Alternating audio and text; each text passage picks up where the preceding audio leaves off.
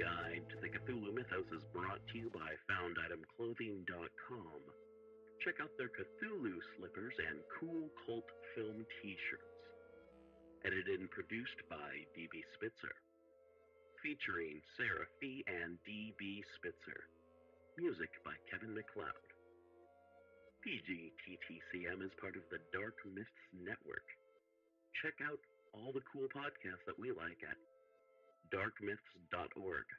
Subscribe where you subscribe, like where you like, rate where you rate. We recommend podbean.com and Apple Podcasts as well. Find PGTTCM on social media at PGTTCM and on YouTube at People's Guide to the Cthulhu Mythos. If you want to donate, go to the Patreon button on pgttcm.podbean.com or paypal.me/pgttcm. All donations receive an on-air congratulations. Shop at pgttcm.threadless.com or pgttcm.com at the shop. PGTTCM is an exploration of the Cthulhu mythos, weird fiction, the Gothic literary tradition, classic sci-fi, fantasy, and horror. Thank you. On with the show. Recorded by Nicole Doolin on the web at NicoleDoolin.com. The Turn of the Screw by Henry James. Chapter 9. I waited and waited, and the days, as they elapsed, took something from my consternation. A very few of them, in fact, passing in constant sight of my pupils, without a fresh incident, sufficed to give to grievous fancies, and even to odious memories, a kind of brush of the sponge. I have spoken of the surrender to their extraordinary childish grace as a thing I could actively cultivate, and it may be imagined, if I neglected now to address myself to this source for whatever it would yield, stranger than I can express, certainly, was the effort to struggle against my new lights.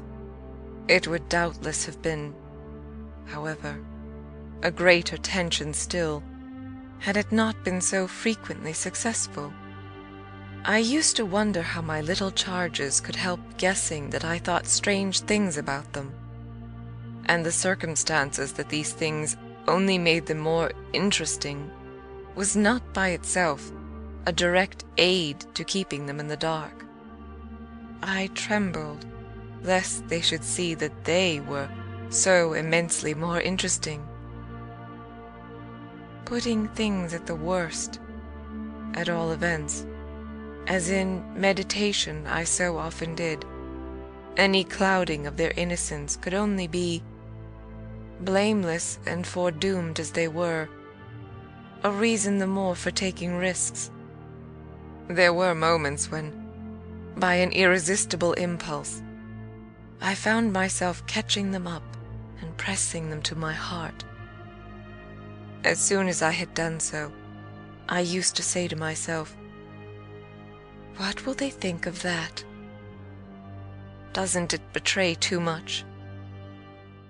It would have been easy to get into a sad, wild tangle about how much I might betray, but the real account, I feel, of the hours of peace that I could still enjoy, was that the immediate charm of my companions was a beguilement still effective, even under the shadow of the possibility that it was studied. For if it occurred to me that I might occasionally excite suspicion by the little outbreaks of my sharper passion for them, so too I remember wondering if I mightn't see a queerness in the traceable increase of their own demonstrations. They were at this period extravagantly and preternaturally fond of me, which, after all, I could reflect, was no more than a graceful response in children, perpetually bowed over and hugged. The homage of which they were so lavish succeeded, in truth, for my nerves, quite as well as if I never appeared to myself, as I may say, literally to catch them at a purpose in it.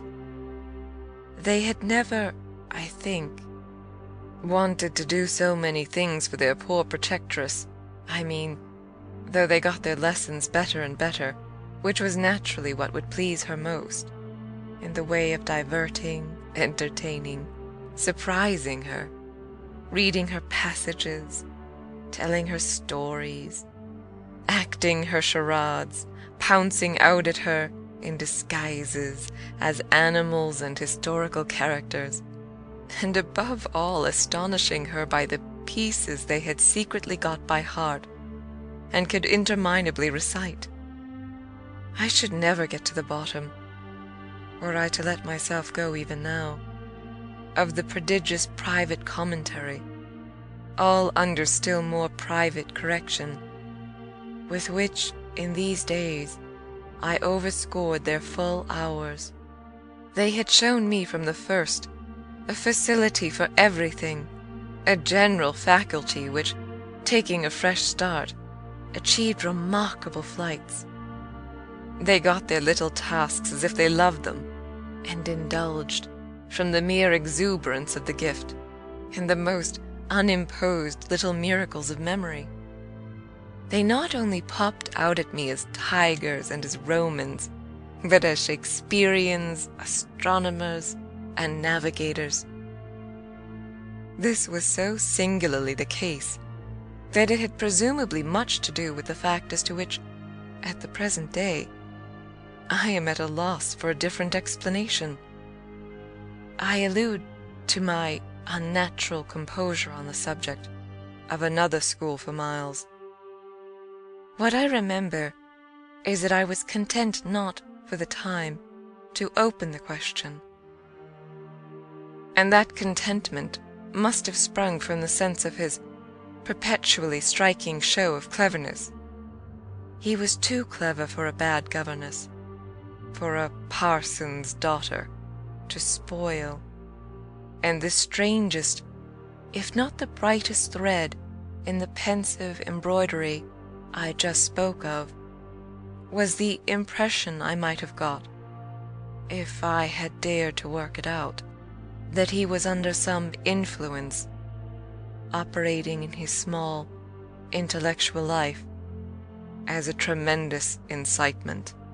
If it was easy to reflect, however, that such a boy could postpone school, it was at least as marked that for such a boy to have been kicked out by a schoolmaster was a mystification without end. Let me add that in their company now, and I was careful almost never to be out of it, I could follow no scent very far. We lived in a cloud of music and love and success and private theatricals. The musical sense in each of the children was of the quickest, but the elder in especial had a marvelous knack of catching and repeating. The schoolroom piano broke into all gruesome fancies, and when that failed, there were confabulations and corners, with a sequel of one of them going out in the highest spirits in order to come in as something new. I had had brothers myself, and it was no revelation to me that little girls could be slavish idolaters of little boys.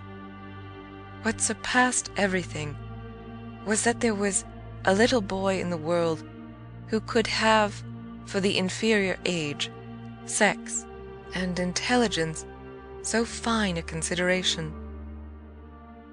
They were extraordinarily at one, and to say that they never either quarrelled or complained is to make the note of praise coarse for their quality of sweetness.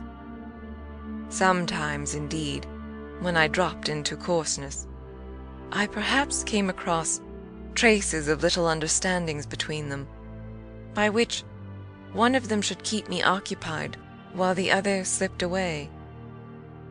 There is a naive side, I suppose, in all diplomacy, but if my pupils practised upon me, it was surely with the minimum of grossness. It was all in their other quarter that, after a lull, the grossness broke out. I find that I really hang back, but I must take my plunge. In going on with the record of what was hideous at Bly, I not only challenge the most liberal faith, for which I little care, but, and this is another matter, I renew what I myself suffered. I again push my way through it to the end. There came suddenly an hour after which, as I look back, the affair seems to me to have been all pure suffering. But I have at least reached the heart of it, and the straightest road out is doubtless to advance. One evening, with nothing to lead up or to prepare it, I felt the cold touch of the impression that had breathed on me the night of my arrival, and which, much lighter than, as I have mentioned, I should probably have made little of in memory, had my subsequent sojourn been less agitated. I had not gone to bed. I sat reading by a couple of candles. There was a room full of old books at Bly, last-century fiction, some of it which, to the extent of a distinctly deprecated renown, but never to so much as that of a stray specimen, had reached the sequestered home, and appealed to the unavowed curiosity of my youth. I remember that the book I had in my hand was Fielding's Amelia, also that I was wholly awake. I recall further both a general conviction that it was horribly late, and a particular objection to looking at my watch. I figure, finally, that the white curtain draping, in the fashion of those days, the head of Flora's little bed, shrouded, as I had assured myself long before, the perfection of childish rest. I recollect, in short, that, though I was deeply interested in my author, I found myself at the turn of a page, and with his spell all scattered, looking straight up from him and hard at the door of my room. There was a moment during which I listened, reminded of the faint sense I had had, the first night, of there being something undefinably astir in the house, and noted the soft breath of the open casement just move the half-drawn blind. Then, with all the marks of a deliberation that must have seemed magnificent had there been any one to admire it, I laid down my book, rose to my feet, and taking a candle, went straight out of the room, and, from the passage on which my light made little impression, noiselessly closed and locked the door. I can say now neither what determined nor what guided me, but I went straight along the lobby, holding my candle high, till I came within sight of the tall window that presided over the great turn of the staircase. At this point, I precipitately found myself aware of three things. They were practically simultaneous, yet they had flashes of succession. My candle, under a bold flourish, went out, and I perceived, by the uncovered window, that the yielding dusk of earliest morning rendered it unnecessary. Without it, the next instant, I saw that there was someone on the stair. I speak of sequences, but I required no lapse of seconds to stiffen myself for a third encounter with Quint. The apparition had reached the landing halfway up, and was therefore on the spot nearest the window, where at sight of me it stopped short and fixed me exactly as it had fixed me from the tower and from the garden. He knew me as well as I knew him, and so, in the cold, faint twilight, with a glimmer in the high glass, and another on the polish of the oak stair below. We faced each other in our common intensity. He was absolutely, on this occasion, a living, detestable, dangerous presence. But that was not the wonder of wonders. I reserve this distinction for quite another circumstance. The circumstance that dread had unmistakably quitted me, and that there was nothing in me there that didn't meet and measure him. I had plenty of anguish after the extraordinary moment, but I had, thank God, no terror, and he knew I had not. I found myself at the end of an instant magnificently aware of this. I felt, in a fierce rigor of confidence, that if I stood my ground a minute, I should cease, for the time, at least, to have him to reckon with. And during the minute, accordingly, the thing was as human and hideous as a real interview. Hideous just because it was human. As human as to have met alone, in the small hours, in a sleeping house, some enemy, some adventurer, some criminal. It was the dead silence of our long gaze at such close quarters that gave the whole horror, huge as it was, its only note of the unnatural. If I had met a murderer in such a place and at such an hour, we still at least would have spoken. Something would have passed in life between us. If nothing had passed, one of us would have moved. The moment was not so prolonged that it would have taken but little more to make me doubt if even I were in life. I can't express what followed it, save by saying that the silence itself, which was indeed in a manner an attestation of my strength, became the element into which I saw the figure disappear, in which I definitely saw it turn, as I might have seen the low wretch to which it had once belonged turn on receipt of an order, and pass, with my eyes on the villainous back that no hunch could have more disfigured, straight down the staircase and into the darkness in which the next bend was lost. End of Chapter 9.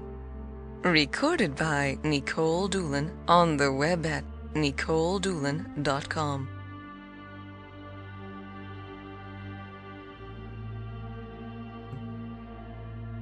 I remained a while at the top of the stair, but with the effect presently of understanding that when my visitor had gone, he had gone. Then I returned to my room.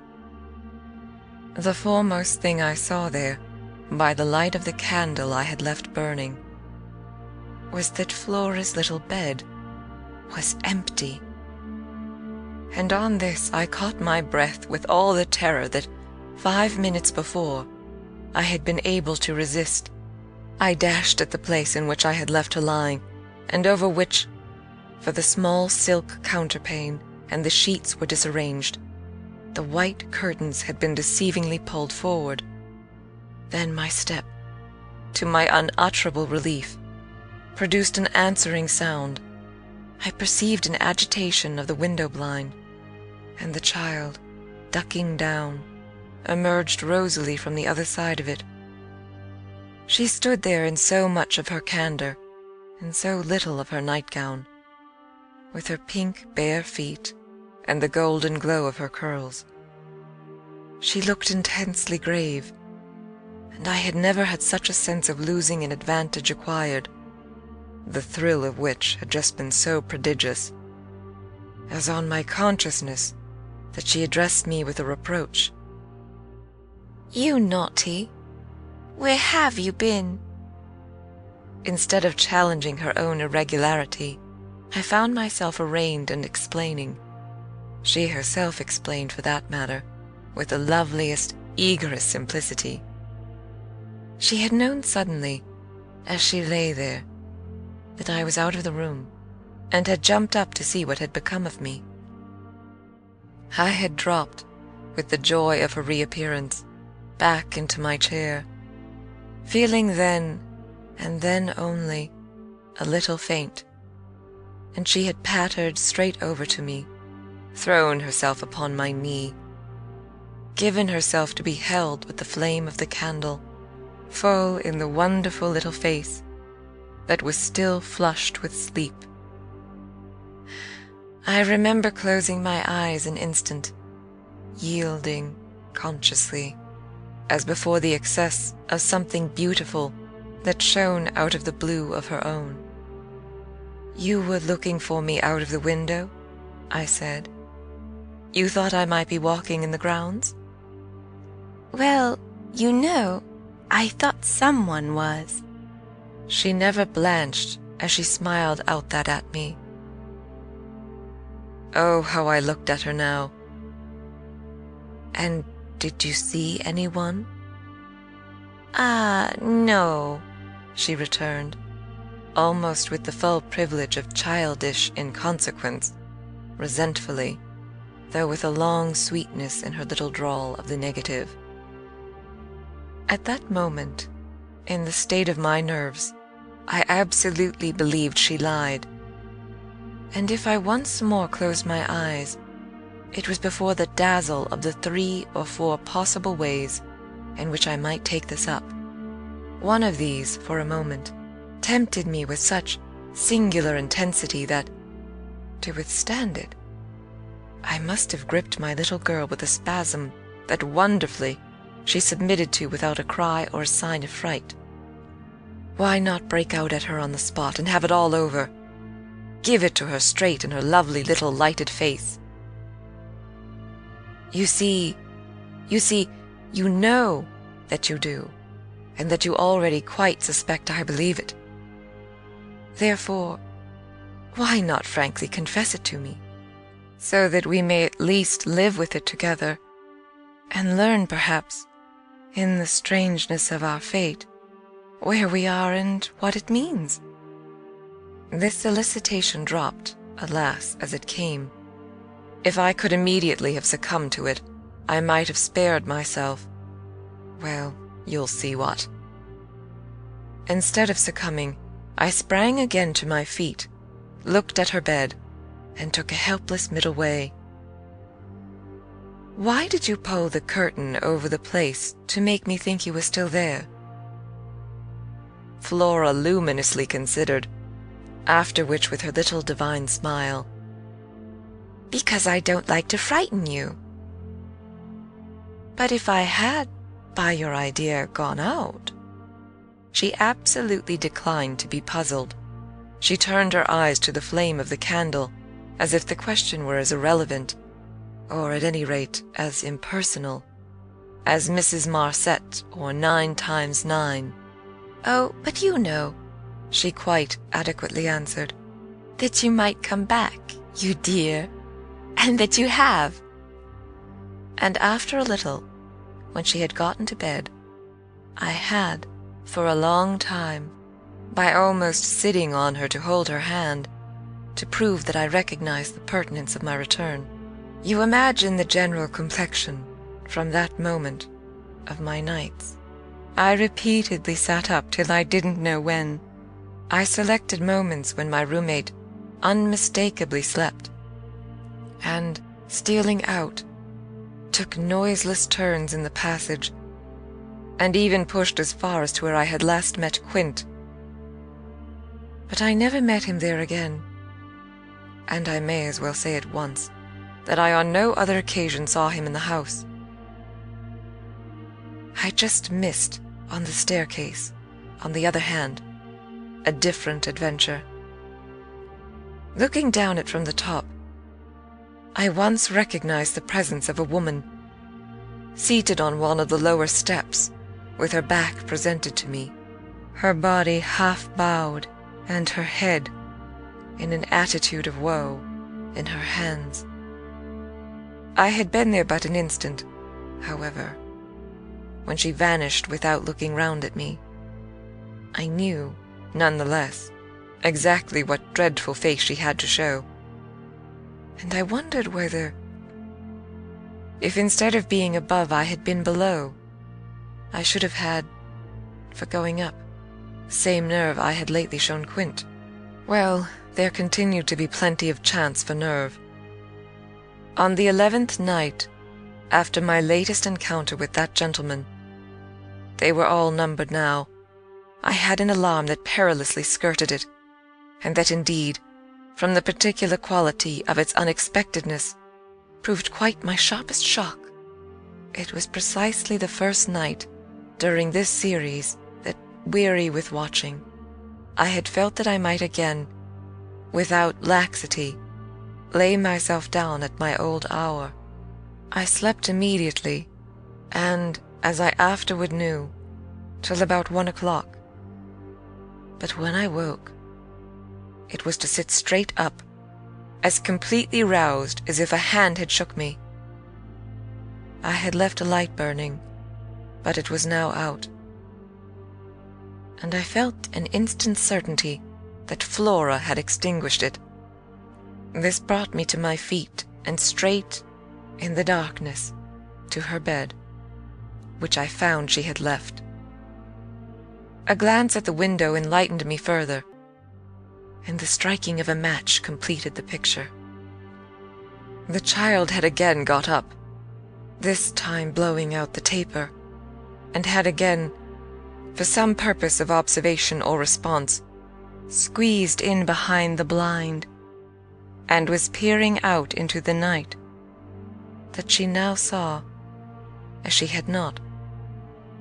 I had satisfied myself, the previous time, was proved to me by the fact that she was disturbed neither by my re-illumination, nor by the haste I made to get into slippers and into a wrap. Hidden, protected, absorbed, she evidently rested on the sill, the casement opened forward, and gave herself up. There was a great still moon to help her, and this fact had counted in my quick decision. She was face to face with the apparition we had met at the lake, and could now communicate with it, as she had not then been able to do. What I, on my side, had to care for was, without disturbing her, to reach, from the corridor, some other window in the same quarter. I got to the door without her hearing me. I got out of it, closed it, and listened, from the other side, for some sound from her. While I stood in the passage, I had my eyes on her brother's door, which was but 10 steps off, and which, indescribably, produced in me a renewal of the strange impulse that I lately spoke of as my temptation. What if I should go straight in and march to his window? What if, by risking to his boyish bewilderment a revelation of my motive, I should throw across the rest of the mystery the long halter of my boldness? This thought held me sufficiently to make me cross to his threshold, and pause again. I preternaturally listened. I figured to myself what might portentously be. I wondered if his bed were also empty and he too was secretly at watch. It was a deep, soundless minute, at the end of which my impulse failed. He was quiet. He might be innocent. The risk was hideous. I turned away. There was a figure in the grounds, a figure prowling for a sight. The visitor with whom Flora was engaged. But it was not the visitor most concerned with my boy. I hesitated afresh, but on other grounds and only for a few seconds. Then I had made my choice. There were empty rooms at Bly, and it was only a question of choosing the right one. The right one suddenly presented itself to me as the lower one, though high above the gardens, in the solid corner of the house that I have spoken of as the old tower. This was a large square chamber, arranged with some state as a bedroom, the extravagant size of which made it so inconvenient that it had not for years, though kept by Mrs. Gross in exemplary order, been occupied. I had often admired it, and I knew my way about in it.